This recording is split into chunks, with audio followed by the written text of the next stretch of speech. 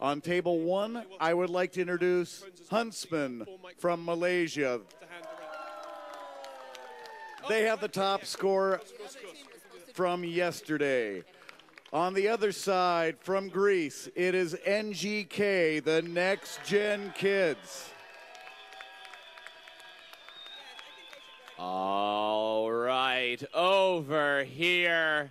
Again, like Charles said, these teams are going head to head, but you know, this one's only for bragging rights. This is only for fun, and I am so happy we have these teams here on the table. On the right side, it is Peking University!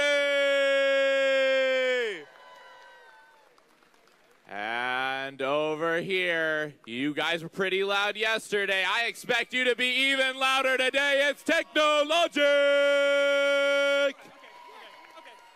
There is so much energy. You can cut the tension between these teams with a knife. I am so excited to see this head-to-head battle for the ages. It's the bragging rights match of the century. I'm so excited. When are we going to start this round? We got a green light. Charles, are you ready to go?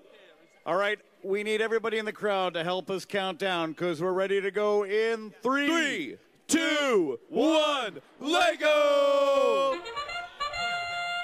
Beautiful, beautiful work coming out on both teams over here. It looks like Peking University is going to grab that cone module off of the ISS and put the 2 module on it. Meanwhile, taking the core module off of the side as well. Looks like they're going to put that on the far side in just a little bit. Tech-No-Logic successfully putting the 2 module on the ISS and collecting a ton of regolith from the core sample challenge. What's happening, Charles? We've got core, cone, Gerhardt, and the recovery cone back into base by NGK. Huntsman just did the transportation mission and the solar panels. They've got Gerhardt. They're going to go put him in the airlock. That is super cool. It looks like we got major points coming down on these tables. Peking University just collected the lander from the red planet, and they have completed the payload challenge with 2 carts on Tech-No-Logic's side, and it looks like they just completed the exercise challenge weightlifting. They're going to go for cardio next. What is happening, Charles? NGK has just gotten the lunar lander down into their robot. They need to bring that back to base in order to score.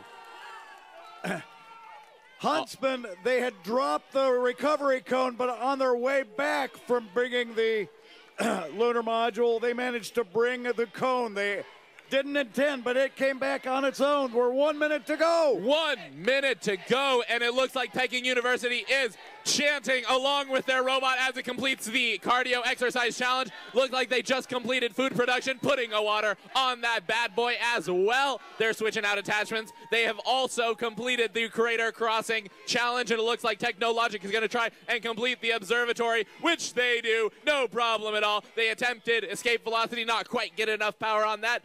It looks like they're going to try and put the core module in the opposite side of the ISS. That's big, big points. 24 seconds remaining. What's going on, Charles?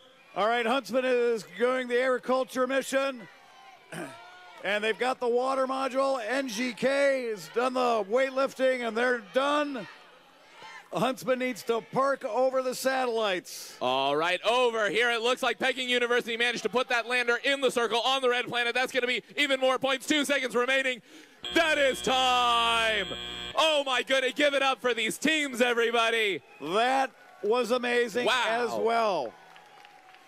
We are going to come back after this presentation for the next round.